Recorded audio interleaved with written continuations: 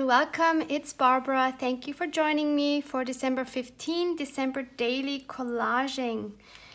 Let's check our prompts. I have a pretty good idea today of what I want to do. I want to do prompt number 1. Add a black and white photo, your own from a digital download, from a magazine, etc. Gonna circle it, put today's date. As always, please find this list as well as my December daily playlist linked below. And as always, first I need to check my Haribo advent calendar. Where is 15? It's here and it's a very small window. That can't be good. It's one of these chewy candies. This time we have, ooh, it's sour. Oh, that's awesome. Seems to be sour cherry flavor. I'm not gonna eat these yet. It's one of those days where I have not had any breakfast, so I can't start off my day eating these, but I will show you what they look like. I don't know if you have these in the States or in Canada or anywhere outside of Europe, actually. Yeah, so that's what they look like. They are, I think they're white inside, pretty much. And they are chewy, so I could, yeah, so this is what they look like. Just in case you wanted to know. I already have the photo I want to work with picked out. It is this beautiful lady. I have used her in other projects. She is actually in my store. I will link her, but I'm sure you have plenty of photos laying around that you could use. It doesn't even have to be black and white. So let me show you another project where I have used her already. Some of you might have seen this steampunk journal that I made a few months back. And I will link the playlist for this below. I have made most of these pages on camera, and there is also a flip through. Let me just show here. So here's the page where I've made her into a steampunk lady. The photo is a little bit bigger, but it's the same photo. I just love this. I really, really love it. And of course, I love all the copper elements in this journal. So go check out this playlist if you want to see it or see the complete flip through of this. So this time we have to make it more festive. Let's clamp these down. And my idea was to use some Tim Holtz products this time because I think many of us love Tim Holtz. So she's gonna be the star. And I wanted to use a particular package or a particular set that I have of Tim Holtz, and it's this one, which is called Urban. So it's 65 pieces of layering urban pieces, I guess. I will try to link this below for you as well. And these are the kind of pieces you get. They are a lot of fun. They are really nice, thick quality, but not too thick. So it's just perfect. So I want to see if I can find some pieces that will go with her. And then we'll see if we can make this look festive at all. I'm thinking maybe I should try to pick some pieces that have some red in it. That already kind of gives it a festive touch. And then I'm also liking, of course, some numbers. Maybe this one. Maybe this one.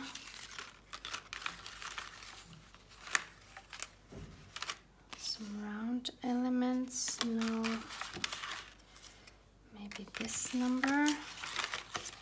He also has these huge numbers which are so cool. How fun are those? I think I have one that I have already kind of scrunched up, if I remember correctly, which looks even better. Yeah, so that you see the difference. So this is the regular one, how they come, and this is a grunged up one. All I did with this one was I sanded it down with my sanding paper, but you can also use your nail file, and then I added some distress oxide over the top just with this tool. That's it.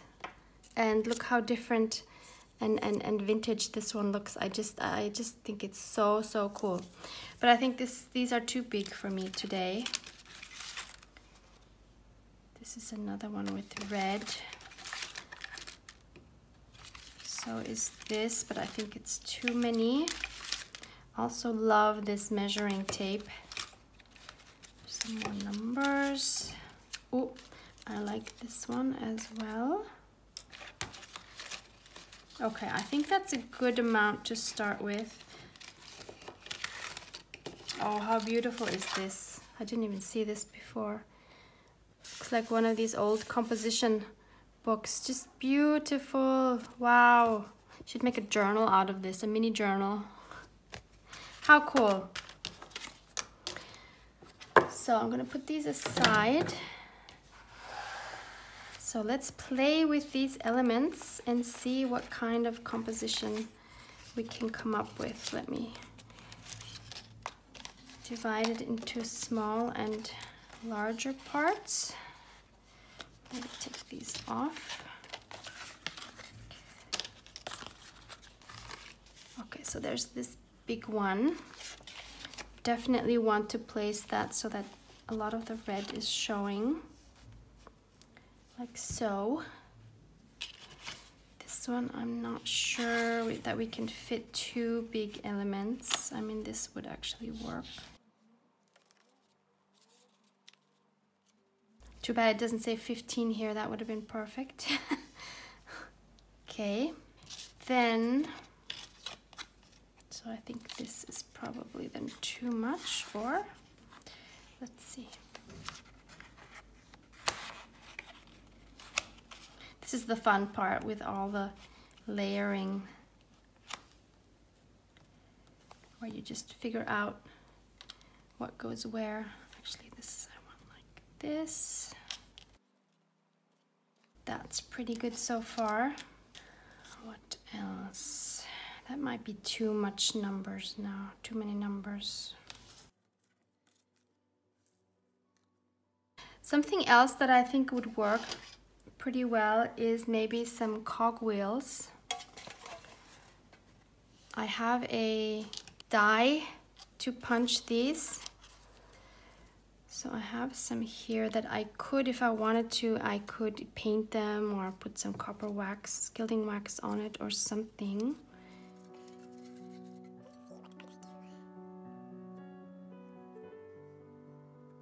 If I add them, I need to add 3, as we know. By now you know I work in 3s. That is kind of nice actually, right there. Or we put the small one on the bottom. What we're looking for is an uneven triangle with uneven sides. Maybe not the big one by her head. Whoops.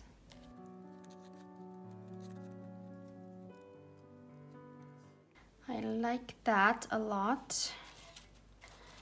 Are there any other ones? No, 3 is good. And I think black would be too harsh. I still can decide if I want to paint these. Maybe red, I don't know. Not sure I've ever seen red cogwheels. That could be something interesting and new. I also, of course, want to add a sentiment, and somehow we need to make this look festive. Let me think how we can add some festive elements to this. I went through all my things and I came up with something that might work. So I have this die cut, which I haven't used a lot at all. And it's this one with the bow. So it has this base piece and then the top of the bow and a round thing, which is kind of like the knot that goes on top of this. And then a ribbon hanging down, which goes here. Obviously, probably none of you are going to have this die, but I believe this die, you can cut this shape out by hand as well. And you don't need these little lines here. Of course, they're nice to have, this ribbon pattern, but you don't need it. You could really just draw this out on cardstock or on paper and then just glue the elements on top of each other. That should be easy enough to do. I bought this on AliExpress a long time ago. If that link still works, I will be happy to link that down for you. And what I thought I could use to cut those with is, I have these huge playing cards. They are from, what is it called? Flying Tiger, I think it is. This is a, oh boy, Scandinavian for sure. Danish or Dutch, I am not sure, unfortunately. It is a shop or a chain that we have in I think a lot of European countries. But the reason why I chose this is, and there's of course lots of fun things you can make with these cards, but they have this wonderful Christmassy back side. So I thought I would sacrifice one and cut these parts out, and then we'll see if that looks cute and if we can make that work to fit on this page. So I'll be back. So I'm back. This is what's left of the card, and these are the parts. I think they're absolutely adorable, like this. So now I just need to assemble it. So this one goes on top of this, and then this goes on this, and this little ribbon actually goes underneath the bow, but that's optional. I've also used it without the ribbon lower parts if I didn't have enough space, but how cute is that? So I want to try to add this somehow. I don't want it hanging in her face. Can we put it like this? No, that's kind of, well, let's see if we take this off. What if we put it like this? That might be really cute. Like that. It's like she's a present, like she's giving herself to someone as a present. I think that's a cute idea. I would like a sentiment. Actually, I think there were some words in here. I know they're not Christmassy, but let's see. Maybe there's something we can use.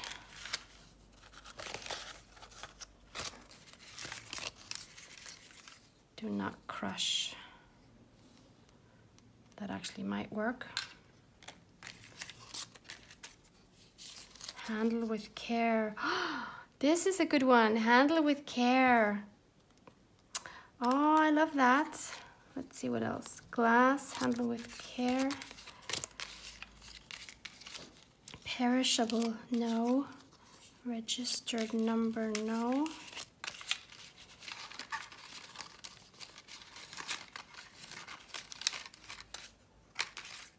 That might be it.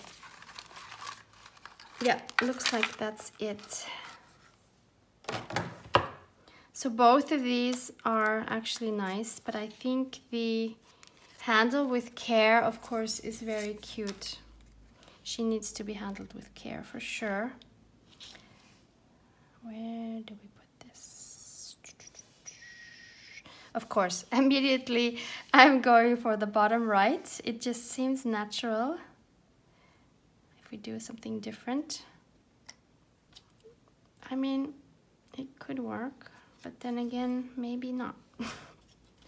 What if we put this like we had the measuring tape? We try it like this, and this is totally falling apart.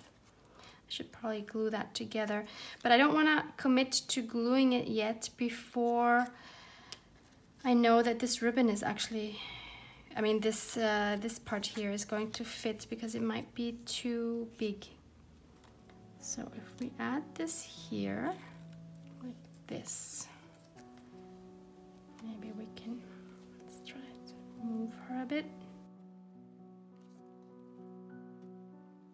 I think this ribbon would make any page festive.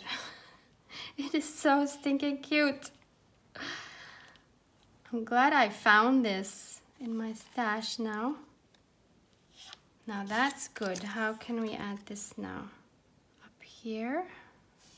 No, see, this is the natural place. It just kind of settles in there and it works. I don't know what else to tell you.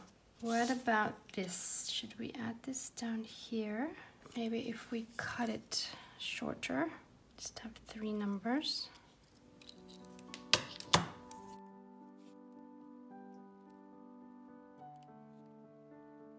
I am liking this a lot. Maybe we could even add some washi, like a Merry Christmas washi somewhere, but we could decide that afterwards. Another thing I found were these stickers. They were, I believe, in last year's Your Creative Studio November box. What I am thinking is, could we turn one of these labels into a round label? No, this is too small. What about this one? See, this would work.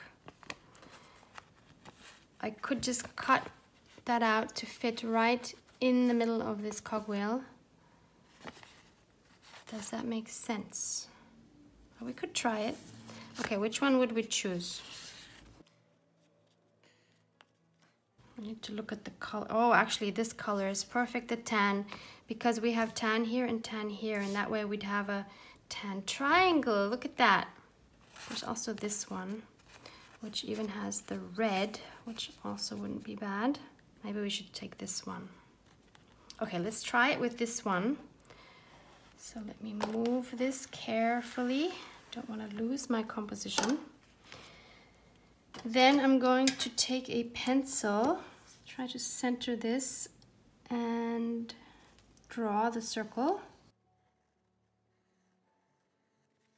And then I know I need to cut a little outside of that circle so that I can still glue that on without it coming outside of the cogwheel.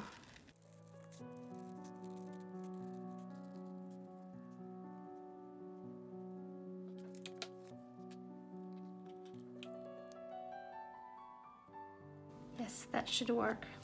Just gonna get an eraser to erase my pencil line. And now I need to glue this on, and I think it's better to put the glue on the cogwheel rather than the edge of the sticker.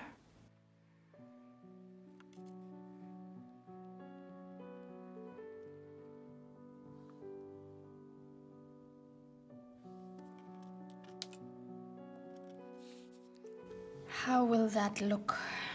If we put it under, that won't work. If we put it over, yep, I think that works. Now I'm thinking, should I add something in these little cogwheels too? But I don't know what that could be because they are a lot smaller. Let me see if I could find something. There is this 26, which was in the same urban set. I don't know if we want more numbers. So it would kind of work if I would cut it out, but I don't know if I like that. Not sure about that one. Let me keep looking. I'm not sure if I want it to be a number. I found this strip here which shows the moon in various phases. This was in the October Your Creative Studio box, and this small cogwheel would fit exactly one of the moons. But I'm not sure if that makes any sense, or if that would look nice. So that would be like this. It's not gonna stay. I don't want to cut it yet if I don't know that I'm actually gonna do this. So it would be here, minus all of that. And then the only thing I found for this middle-sized one is this from a vintage stamp that I have. I mean, this is perfect, but I'm thinking it's too busy. I'm inclined to just not put anything in these two and just to leave them. I think I like that better. Both of these pages are, of course, super busy. I do like the fact that these two ladies are not lined up. There's definitely more dynamic having one higher than the other, so that's good. because you always have to look at the whole thing, ideally as well. I know I didn't do that always, but actually you should, because you're always going to see these together. I'm wondering if this one is done, so, but I'm wondering if this one is too busy, and if it is, what could we take away to still be interesting? So one thing could be this ribbon. So if I take that away, that kind of calms it down a little bit, I have the feeling. Maybe this is too much. I do need a third one, because I definitely am not gonna leave just 2 of them. But maybe it needs a different one. Without anything in it. That definitely calms it down, those 2 changes. Yeah, let's not do this. I could use this in another spread for sure. Yeah, I said I wanted to maybe add one of these. So there's this one that says Merry Christmas. I don't remember where I got this thing from. Maybe locally, I've had this for a long time. So where could we add this to not add more busyness of her eyes? No, what if we put it on the ribbon? See, there's 2 different kinds. There's this script or this font, and there's the bigger font. I am not sure which is the better one. Maybe the small one, so that it's really just the tiniest accent. We can try both. Let me zoom you in a little bit. So this is the bigger one. And let's try the smaller one. So that's the bigger one.